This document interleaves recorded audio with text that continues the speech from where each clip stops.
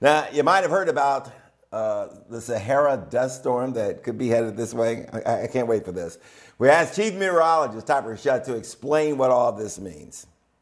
A dust storm originating in the African Sahara has spread across parts of the U.S. already.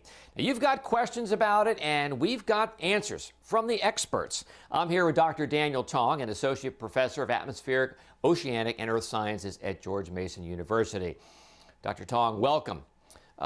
First thing, I guess, is try to explain to the folks, because I think most of our viewers know that, the winds blow from west to east, but it changes in the summer during hurricane season. So how does that dust get from Africa over to here? So it take a few things to get the dust here. First, you need a transport, and that's very important. In this case, that's just happened that this dust storm was lifted up to a very high level. And then they take a free ride of the trade wind. The trade wind is like a vehicle that brings a huge amount of dust across the ocean and come to Central America, and then make a turn come to the United States. So true or false, in the metro, the main impact of the Saharan dust is enhanced colors for sunrise and sunsets? Actually, I took a walk on the day that when the Saharan dust was supposed to pass our city. We did see some very beautiful sunsets.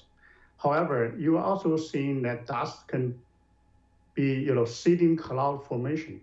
You can have more cloud, and you can have more rainfall or change the pattern of rainfall. So it's actually added to the weather system, and that played out in a very complicated way.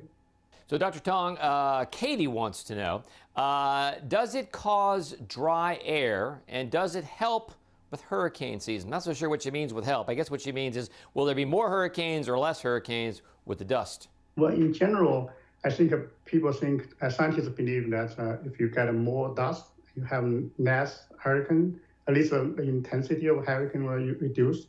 I'm no expert of hurricanes, but once dust is loaded in the air, it's going to change the whole system.